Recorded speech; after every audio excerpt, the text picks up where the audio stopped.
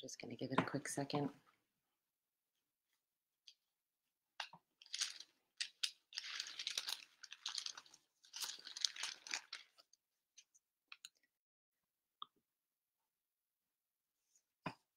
All right, I think we're all set. Good evening, everyone. It is Friday evening, the 9th of May. My name is Kris Paul, and I'm going to be doing Compline prayer this evening on behalf of Trinity Episcopal Church. Once again, if you have your Book of Common Prayer, you can follow along on page 127. If you don't have a Book of Common Prayer, you can follow along at bcponline.org, or if you prefer, you can just sit back and listen. It's a very short prayer service. So let us begin. Take a nice deep breath, and we'll start. The Lord Almighty grant us a peaceful night and a perfect end. Amen. Our help is in the name of the Lord, the maker of heaven and earth. Let us confess our sins to God.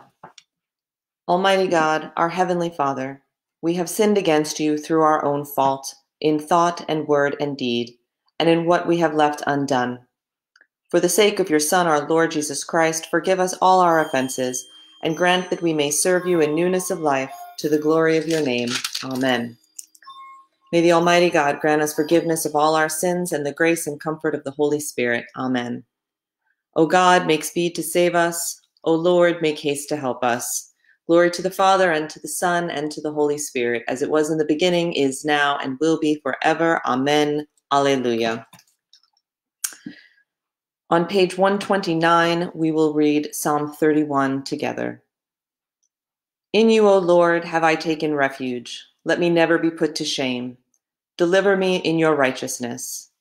Incline your ear to me. Make haste to deliver me. Be my strong rock, a castle to keep me safe. For you are my crag and my stronghold. For the sake of your name, lead me and guide me. Take me out of the net that they have secretly set for me, for you are my tower of strength. Into your hands I commend my spirit, for you have redeemed me, O Lord, O God of truth. Glory to the Father, and to the Son, and to the Holy Spirit, as it was in the beginning, is now, and will be forever. Amen.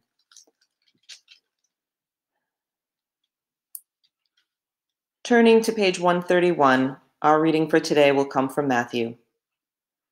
Come to me, all who labor and are heavy laden, and I will give you rest. Take my yoke upon you and learn from me, for I am gentle and lowly in heart, and you will find rest for your souls. For my yoke is easy and my burden is light. Thanks be to God. Continuing on page 132. Into your hands, O Lord, I commend my spirit, for you have redeemed me, O Lord, O God of truth. Keep us, O Lord, as the apple of your eye. Hide us under the shadow of your wings. Lord, have mercy.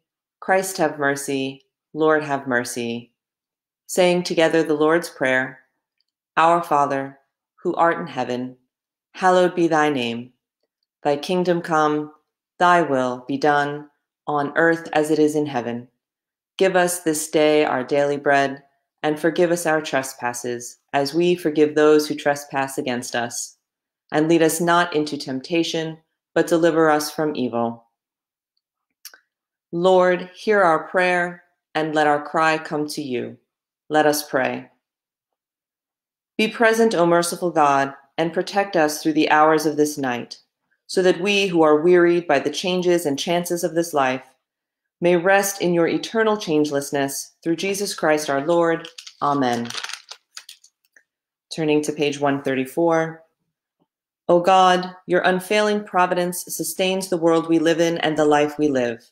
Watch over those both night and day who work while others sleep, and grant that we may never forget that our common life depends upon each other's toil. Through Jesus Christ our Lord. Amen. At this time, I invite your prayers of intercession. During this time of struggle, we pray for all those who are struggling with the coronavirus, whether that be through the illness, through concern for a loved one, through the loss of a loved one, through all of the things that we have sacrificed, be that employment, time with friends, birthdays, anniversaries, senior proms and graduations, kindergarten graduations, all the things that we took for granted before 7 or 8 weeks ago.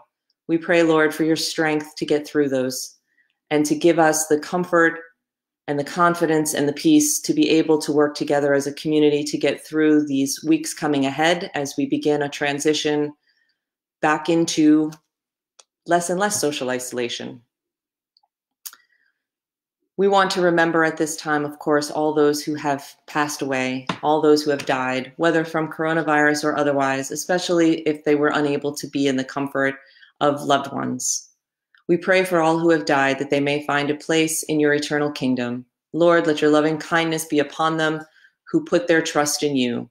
Hear us, Lord, for your mercy is great. Amen. O God, by whom the meek are guided in judgment and light rises up in darkness for the godly, grant us in all our doubts and uncertainties the grace to ask what you would have us to do, that the spirit of wisdom may save us from all false choices, and that in your light we may see light, and in your straight path may not stumble. Through Jesus Christ our Lord. Amen. Visit this place, O Lord, and drive far from it all snares of the enemy. Let your holy angels dwell with us to preserve us in peace, and let your blessing be upon us always, through Jesus Christ our Lord. Amen. Lord, as we bring this week to an end, we ask for your grace that we can find peace in our time that we still are in isolation, comfort through the internet and the phone to connect with friends and loved ones, and rest in this time that we've been given. Keep us healthy and safe through this weekend, and watch over all that we love. We pray in Jesus' name. Amen. Continuing on the bottom of page 134, guide us waking, O Lord, and guard us sleeping, that awake we may watch with Christ, and asleep we may rest in peace. Alleluia, alleluia, alleluia. Lord, you now have set your servant free to go in peace as you have promised.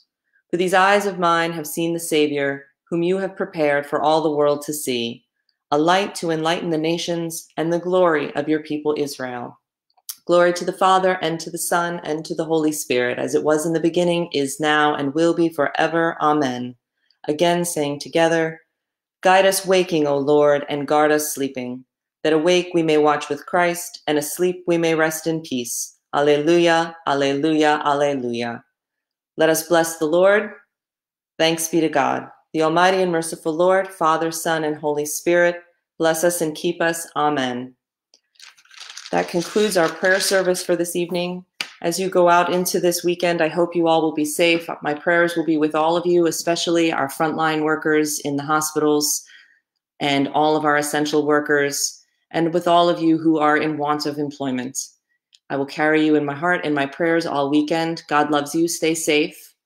We will be back on Sunday at 10 a.m. If you're interested in Sunday's worship, you can either personal message me or go to the Trinity Elkridge in Maryland page, and we can get you connected with our Zoom, or you can wait for that to be put here on Facebook or on our YouTube page.